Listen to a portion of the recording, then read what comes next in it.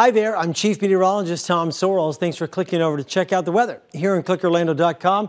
Pinpointing the tropics, we've been watching it all week. The Hurricane Center gave up on any development here in the Gulf of Mexico. They said this morning there's a 0% chance of it developing. I like those chances. Here we go with rain for tonight. Still some scattered showers moving in from the Gulf Coast. They'll slow down once the sun sets, and no big storms really, just lingering rain. Through the day tomorrow, we have a little bit drier situation. Scattered showers are still a problem, but tomorrow I think we will warm up to normal conditions before rain sets up tomorrow evening. Saturday, there's your rain by 1 o'clock. There it is at 3 p.m. The overnight low in Orlando tonight should be about 74 with a few lingering showers.